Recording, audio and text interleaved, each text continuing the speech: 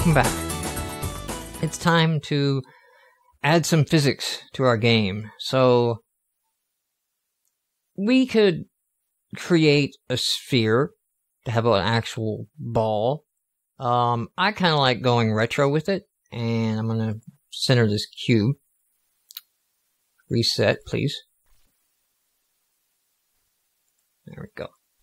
I'm going to take this cube, and I like to have this pixely old school look in this demo. So I'm going to do this with a cube. I could just as easily come here, 3D object, and you can create a sphere. Okay. And then there's a sphere. And then you can have a ball. Now, notice that the ball has some shading to it because it is a 3D object. Okay. Not going to get into that, but you could take that out if you wanted. You could adjust how that object handles light. Okay, so this cube I'm going to rename to ball, so we know it's a ball.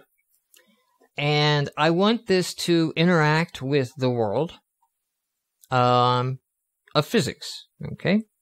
So for something that you want to be moving, the object in motion you want to think about it, the thing in which you're going to apply forces to, not the things in which it's going to bump into and hit, okay?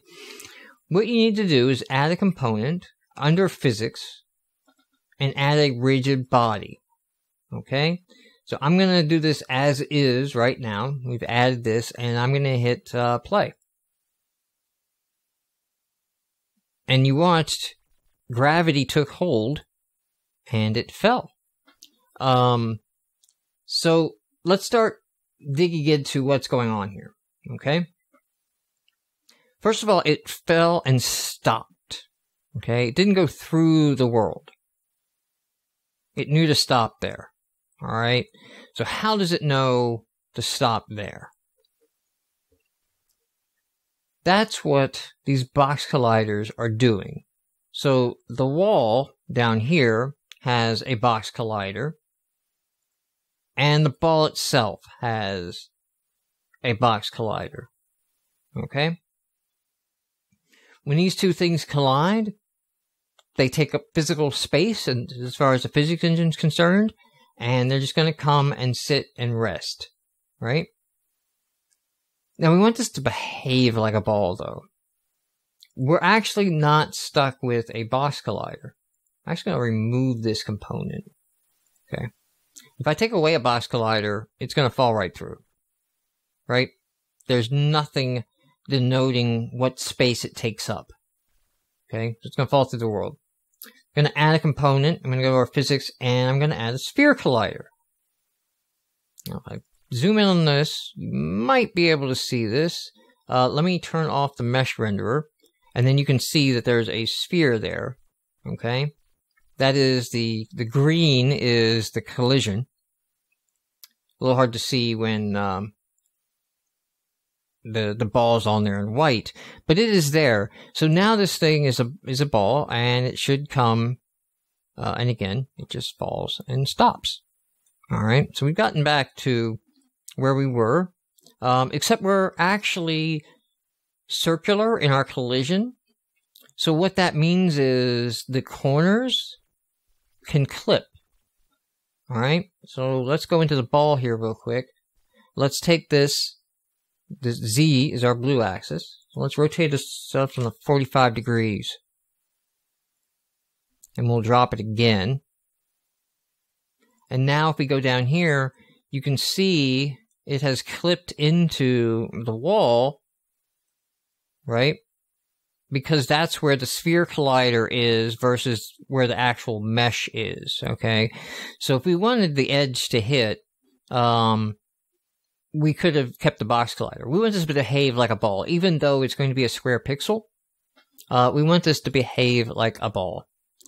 All right, I'm going to take off the rotation, and I'm going to come up to the ball, and I'm going to move it slightly forward, okay, just to demonstrate something.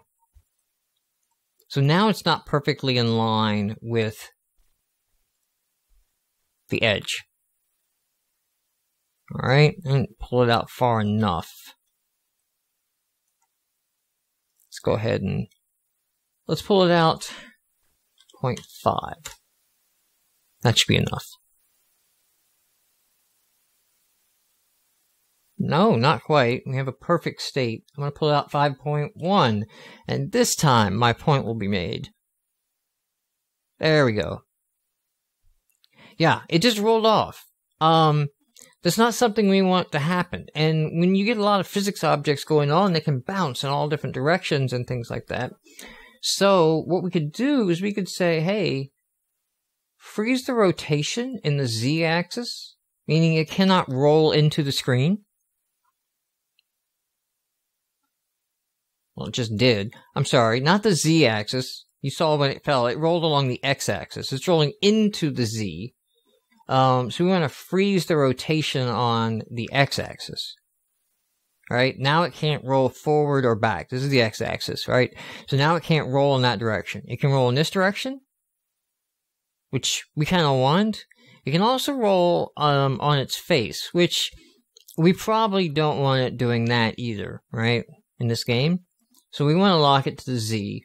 I'm going to turn these off again and show we can also freeze the position on the z. So now it's not rolling on the z. It is, maybe it's going to tilt slightly, right? That can happen. It can tilt. I think if I pull this way out, 0.75, we'll get to see a rotation happen. All right, there we got a rotation happening. The ball is actually spinning. It's keeping an inertia going in the physics engine. But we can't actually go forward because we just locked the position. So this is why we want to lock the z position and the rotation in both of these so that we get a firm stop. All right, and it's going to behave more like it's constraining the pixel. All right, let me put it back to 0. So that's what these constraints can do in your collision detection. Now, the other thing to know down here is the collision detection mode. So I'm going to go to Edit, Project Settings, Physics. So right now, I thought it was here. It might be hard-coded. All right. Project Settings. I don't think there's a different one. Quality.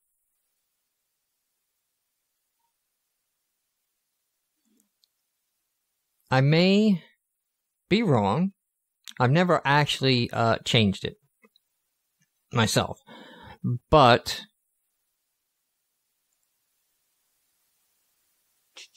default contact cutoff. Okay. So in the physics settings is sort of the world settings for the physics. Got this very complicated layer matrix. We're not going to worry about that. I'm just going to minimize that up there. What we are curious about is this solver iteration count number. So the physics engine, this is where I could be wrong, but I believe is hard-coded to run at 30 frames per second. So even though now that I have some stuff going on, it's running at 1098, and when I hit play, okay, now we're dropping to a more realistic, 70, 80 frames a second for the game. The physics engine runs at a 30 frames per second.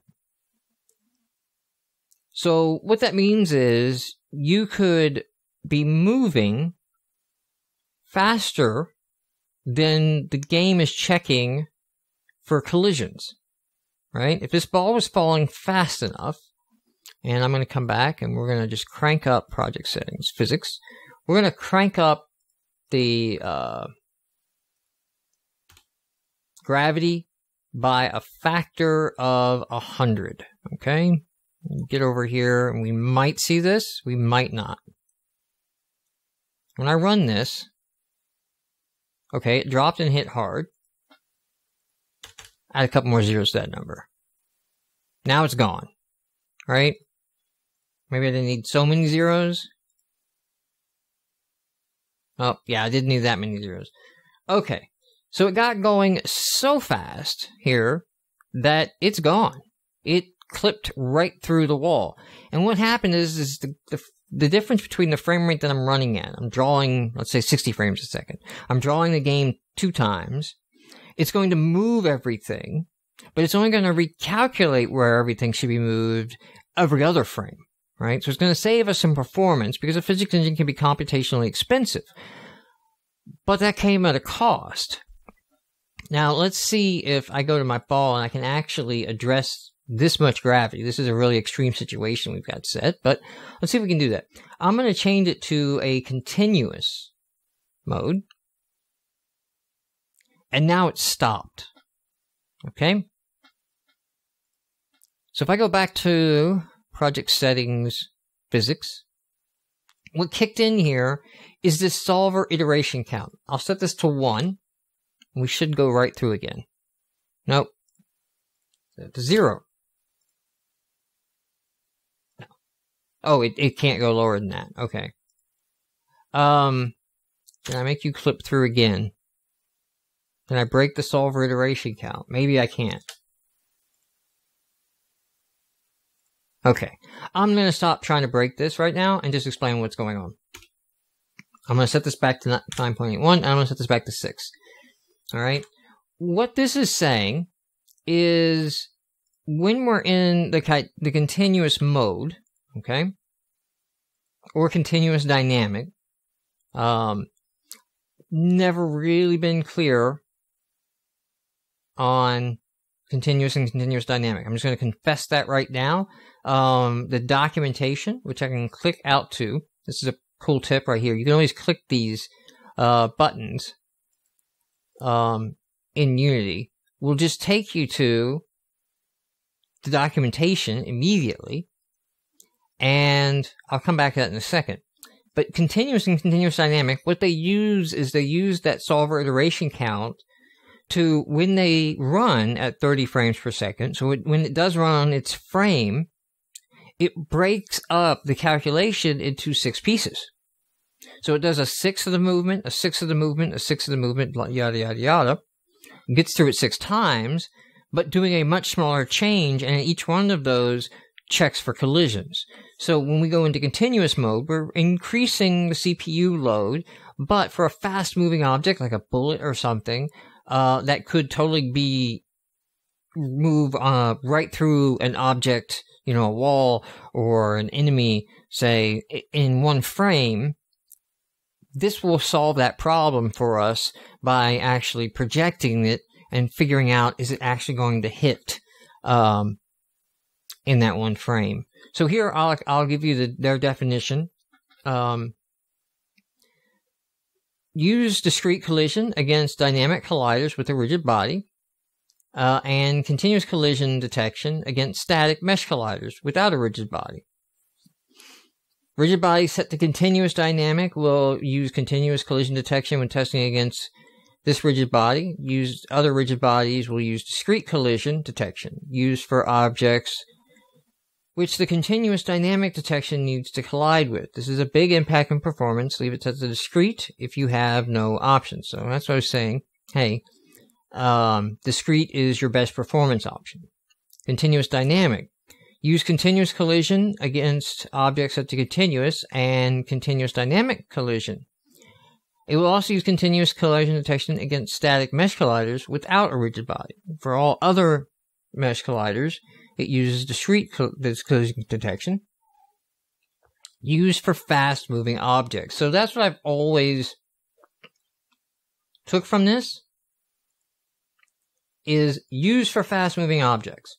So what it's talking about is with and without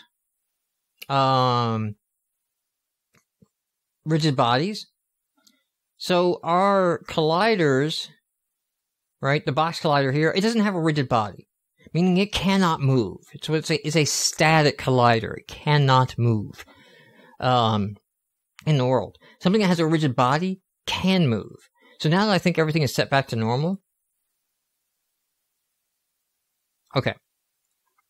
So now I'm going to, on this wall, I'm going to add a component, physics, a rigid body, and I'm going to uncheck gravity, right? So this guy doesn't use gravity, but when the ball runs into him, hey, why are you using gravity? You use gravity. I said don't.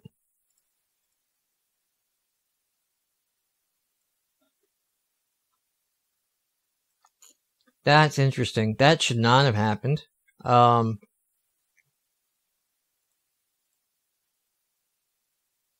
am at a loss on that one. Use gravity is not checked. So that's interesting. Hold on one second. Okay, we're back. I know what my error was, and what I did wrong, there. So this, when it was in position at -12 here, it is actually in collision with these other, boxes. These are overlapping. So those were pushing it down, not gravity. So I'm going to take it down real quick so you can see that there's a gap now. And this will show my point here. That now that it's a rigid body, it can move. And if I remove that component, if it doesn't have a rigid body, it cannot move. Okay? So that's what's referred to as a static collider. And to the point that it was making with the documentation and continuous dynamic, it has a lot to do with speed of items and how they react to static versus colliding with other rigid bodies, and what colliders they may be using, and the style and everything. So just, it's more, the lower you go, the bigger the performance hit, right? So if you have something really fast that you really need to be sure of, like bullets, maybe you're going to continuous dynamic. But essentially, what it was also saying in there is test your game, and if you don't have an issue with speed, then don't up this just to up it. You know, if you're not having a collision be missed, then don't worry about it. Okay. The other thing here is this interpolate setting. Okay. Oop, I think I unchecked. Make sure everything is set back. And let's just, since we're on the documentation, let's just read the interpolate section, right? Okay, so interpolate. Try one of the options if you're seeing jerkiness in your movement. Okay, so this isn't necessarily a collision, discrete, multi-iteration thing. This sort of just smooths things out. So if things are sort of moving jerky in the game, and they're bouncing around, you can go ahead and say, let's smooth things out. And you can smooth it based on the previous frame, so where it was to now, or you can smooth it out based on where it is now and where it's going. Okay? Just two different versions of kind of the same algorithm to say, move into place more gently or move out of place more gently are the two options there. Don't really need it right now. We're not that jerky. Okay? So I'm going to leave that alone, but that is another one that you may want to do. Now, is kinematic? If you check that box, and you may do it by accident sometimes, nothing's happening. So is kinematic is saying, I want you to treat this as a thing that can be hit by things and be impacted and cause movements and forces, but I don't want you to move it yourself. I will do the moving through code and through script. Okay? I'm going to tick that off. There you go. It falls. So if you have rigid body and nothing's happening, you may have is kinematic checked. And that is what it. And of course, we have drag and mass coefficients for when two objects collide, what has better mass, and you can manipulate all that through there. All right. So what we're not doing is bouncing. or just coming to a rest and stopping. So to end this video of physics, let's create some bounce action. Okay? So I'm going to create, under your create menu, a physic material. I don't know why it's not a physics material. It's a physic material. And I'm going to call it bouncing. And this has some properties, such as how much dynamic friction and static friction is applied. I'm going to wipe out those and set the bounciness to pure bounciness, okay? And when it collides with another object, right, I'm going to set it to take the minimum amount of friction from the other between the two and take the maximum amount of bounce, all right? I'm going to go to my ball. This physic material that we just made gets applied to colliders, okay? So see, there's none right now. Now in Unity, I can click and drag this into that slot, right? Now I have bouncy set. Or you can click these little radio buttons and then it'll go to your scene, and anything you have that you can select, it will be listed there.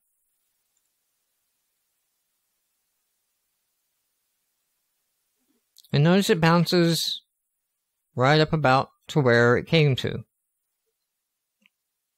Okay, let's go to the material real quick, and what we're going to do is we're going to set these to average, right, where they were at the default. Now it sort of bounces and stops. Okay, so why did that happen?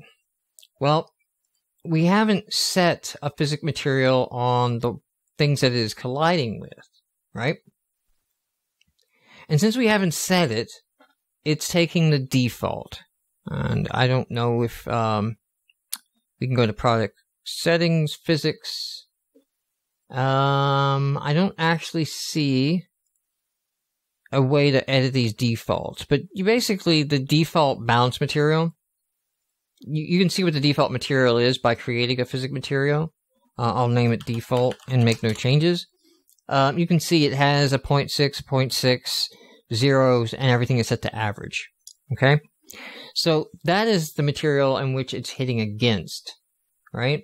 And since we've set this to average, what we're getting is the 0.6 is averaged against our 0 and 1, and no bounciness over here. So we could solve this another way. We could also go to, make sure I get the right wall, cube 1. We could also go to cube 1 and give it a bouncy material. Okay? And now if I run it,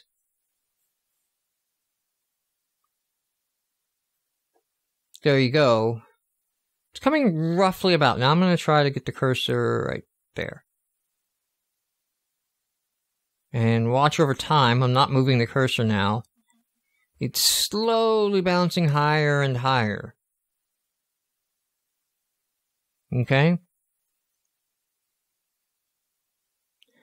So remember, the physics engine is running at a lower frame rate than the game. And we're also moving more frames than we're calculating the effect of gravity, essentially, in the game. Okay? Eventually, in this project, we're going to not have gravity on. Gravity is not going to be a system that we use. But just know that's where that's coming from. Okay? So things aren't perfect. If we come back to our bouncy and we change these to minimum and maximum, I think it'll lessen the effect, but I do not think, oh, you know what, let me just go ahead and, yeah, let me hit play. Get down here in time. There we go. I do not think it's going to eliminate the effect. Okay? It's still going up slightly, not as bad. Right? So, it's a game. It's a physics simulation. It's not real world. There are calculations going on under the hood and different things at play. it's not going to be perfect. I think anyone who's played several games that have really complex physics engines in them have seen all kinds of crazy videos of what happens on these edge cases of physics engines when things get out of control. So we're going to stick within the physics engine because it buys us a lot that we don't have to deal with. We don't have to deal with the impacts. We don't have to deal with the velocities. We don't have to deal with the collisions, discrete checking and placing in every frame. We get a lot for free, but we are going to have to be aware of some of the limitations of the engine, and we can solve this as well. So with that, that's sort of a start of physics and collision. And next video, we're going to get a little bit into code here and handle things explicitly ourselves.